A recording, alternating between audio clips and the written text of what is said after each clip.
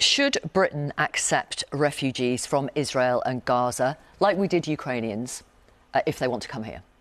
Well, I think that, for the reasons you've just described, that's a bit premature. The first step... Why?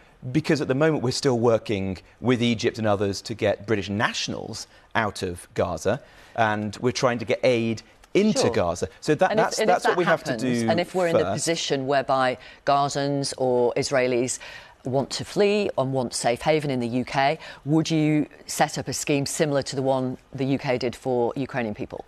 Well, I don't think that the first step that the UK should do when there is a conflict or a humanitarian disaster around the world is to reach for migration as the solution. I wasn't suggesting it would be the first step. The best thing that the UK can do in these situations is to use our diplomatic heft and to use our very generous and significant international development aid budget to support people in places like Gaza. And that is what the UK intends to do.